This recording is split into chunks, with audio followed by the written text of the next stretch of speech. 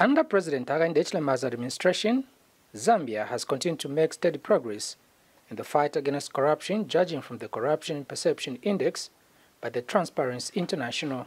This development has cheered a delegation from the Global Transparency International, led by its chairperson François Valerian, who called on President HAKAINDE HICHILEMA, accompanied by the TIZ Zambian chapter members. You held the promise that you made in 2021 to fight corruption, and that is very remarkable, and the increase that we observed in the Corruption Perceptions Index that you know that we publish every year, and that was a remarkable increase by 12% from 33 to 37, also shows it is not an exact science. There is no perfect correlation between this index and what a government does or doesn't do. But we fully support at the global level the analysis of our chapter, that it shows the progress that has been made in the fight against corruption in your country. President Hichilema, in his response, reiterated government's resolve the fight against corruption. We are committed to the fight against corruption. We inherited a lot of difficulties around there, institutional breakdowns.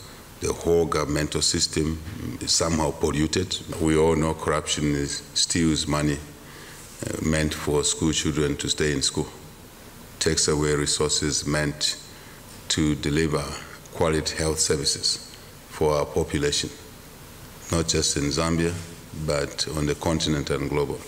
The head of state explains that in its efforts to fight corruption, government is implementing and enforcing comprehensive anti-corruption laws and regulations that hold individuals accountable for corrupt practices. You have already touched on the access to information, which is a law that was sitting on our laps. Mr. Lifuka will tell you maybe 22 years. No government before us had the stamina to make it law. We've made it law. I think it demonstrates our commitment to fight against corruption.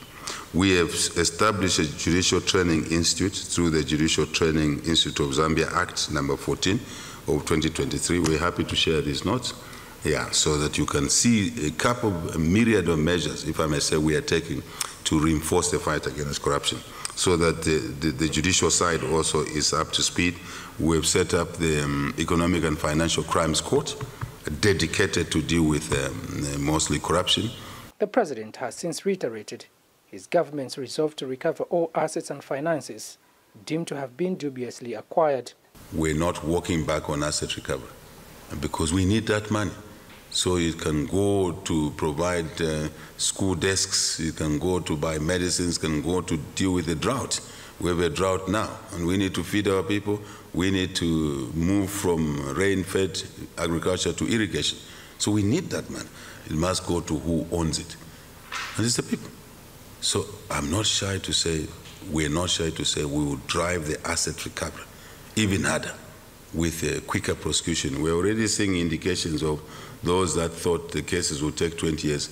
They are now coming forward to say they would like to invoke that law. The meeting was also attended by Justice Minister Mlambo Haimbe, Mr. Ruben Lifuka, who is the Vice Chair of the Global Board of Transparency International and the Vice Chair of the Council of the International Anti-Corruption Conference, as well as TIZ Executive Director Maurice Nyambe. Kalan Shima, reporting for ZANIS in Osaka.